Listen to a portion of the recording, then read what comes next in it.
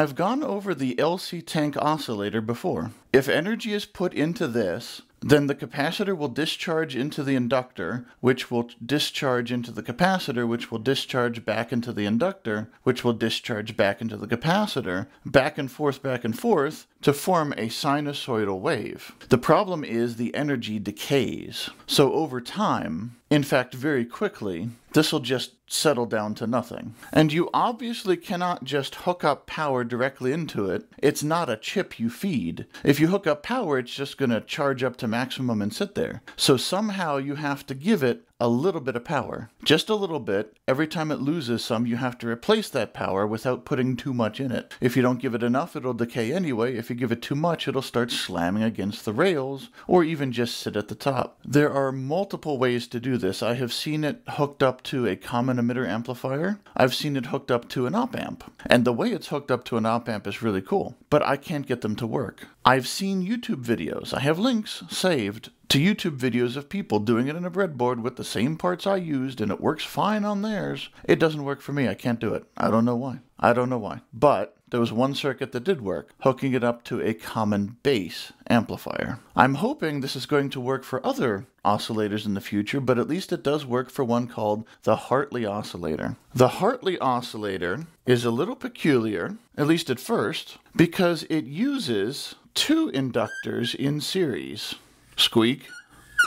Squeak. Now, two inductors in series just add their inductances together. The very basic introductory versions of the Hartley Oscillator you'll see in textbooks or tutorials online talk about a double-tapped transformer and all this stuff. You don't need it. This is just discrete inductors. This is just two little inductors out of your kit. The idea is, as it oscillates, you tap the middle and you anchor this to a voltage. This is how the op-amp one works. You actually anchor this to ground so that you have positive on one side and negative on the other, and then you can use that to do some gain stuff. I hope to show you in the future once I get it working. But the point is, it oscillates just like it was a single inductor, but having two inductors allows you to tap the middle. So let me go ahead and set up a dual-sided supply this time. Common base amplifiers work both ways, so we'll do that. And then we'll do the common base amplifier just like I showed you before. And there it is, nice and simple. Here's your bias. Here's your coupling capacitor for the emitter. The input goes into the emitter, across the emitter resistor through the coupling capacitor and to the base. The output comes across out the capacitor to the load. That's your common base amplifier. But we have an LC tank.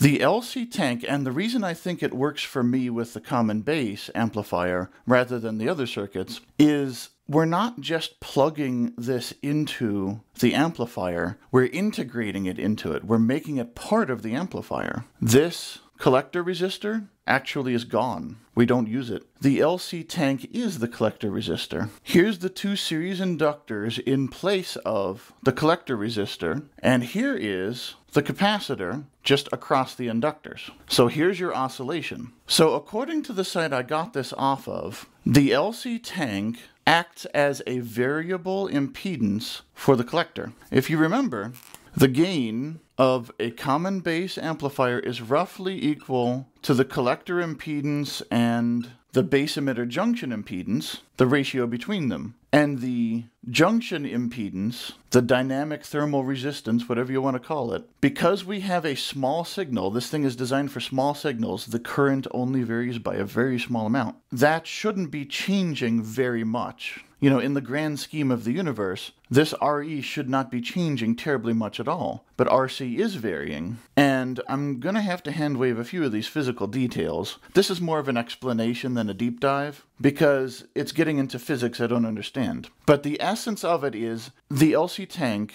the oscillator will not be denied. If there is energy in this oscillator, it will oscillate. It doesn't matter what you hook it up to. It doesn't matter what's going on. You can put energy in and you can take energy out, but it's going to oscillate if it has energy. That's just a fact of life. It's very forceful. So the transistor is going to try and open and close the way it does, but that's going to mean nothing unless the LC tank allows it to conduct. So just the current going back and forth through this LC tank, because there's no other path to the collector other than out the load, but the oscillation causes the collector to be able and not able alternately to conduct. So it's controlling the gain, sort of, dropping it down to 0 and then bringing it back up. That was step 1. Step 2, obviously, is we don't have an input signal. What do we have? The oscillator is also the signal input, taken from in between the two inductors, which allows the ratio of the inductors to have effects on certain things. But what's basically happening here is there is energy in this oscillator and it is oscillating. It just is. So it's controlling the gain. The gain is going up and down because the oscillation voltage at the collector is going up and down. But it is also driving energy in and out of the capacitor connected to where the signal goes. And the common base amplifier, that current goes across the emitter resistor, through the coupling capacitor, into the base, just like I already showed you. So the oscillator is controlling the gain, and the oscillator is controlling the input. So the input causes the shape. The signal goes up, down, and that is what's causing the transistor to try and open and close. The tap point here is driving current across the base that's causing the transistor to open and close. But the transistor can open and close all at once. This also has to be providing it with a current path. You know, the current can't be going the other way or whatever. So physics, there's an equilibrium reached where the gain that the oscillator applies to the amplifier and the signal that the oscillator applies to the amplifier end up providing just that little bit of energy it needs. Every time around, the transistor is going to be turning on and off and on and off. It's not, you know, necessarily a Class A amplifier anymore. It's an amplifier structure, but we're not amplifying a signal. We're trying to preserve the signal. We're trying to feed the signal. So it's giving it a burst and not, and it's keeping the oscillation going. And you control this with the emitter resistor, because that's the key thing here. Now, I've said that the primary driver of the gain is the base emitter junction dynamic resistance, but the resistance, the actual resistor on the emitter, does have an effect. It just has much less of one. So it's more of a fine-tuning control knob. So by changing the value of the emitter resistor, you reach an equilibrium, and this is where you use a potentiometer or whatever to test out what value you need. There's not much math you can do here. You gotta experiment a bit. But you can turn this resistor up and down, and there's an equilibrium point, and if you go to one side of that equilibrium point, too much energy is going to go in, and your oscillator is going to just garble itself. Or you can put not enough energy in, and it'll dampen immediately, and your oscillator will just show a flat line because it's trying to put energy in, but it's not. And then, of course, if there's no oscillation, then it's just a baseline. So you tune the emitter resistor, and that gives you the proper equilibrium between these two things. And conceptually, you can think of it as changing the magnitude of the signal, because you have a certain amount of current going across this resistor because of the signal input, and then changing the value of the resistor changes how much current goes through the base, how much you're holding the signal back or letting it go. I wish I could explain it better, but I'm just going to have to hand wave and say there's an equilibrium between those two things. But it works, and I will show you on my oscilloscope. And there's an alternate version of this called the Colpitts oscillator, which is 2 capacitors and 1 inductor. I'm going to try and hook it up and see if there's anything interesting about that, worth making another video over. But mostly it just has different properties. It's useful for, I don't know, different frequencies or whatever it is. It behaves slightly differently, but it's basically the same thing. So there it is. My idea for the future is to try to swap out this LC tank for other types of tank oscillators, oscillator cores, and see if I can get it working that way. But for the moment, let's just look at the one I do have working. And I know someone is going to complain about my long wires again. I know. I've done a couple videos about it. I know. I'm not just a madman who doesn't know how to learn. It's okay. So I'm going to use a +5, -5 volt power supply.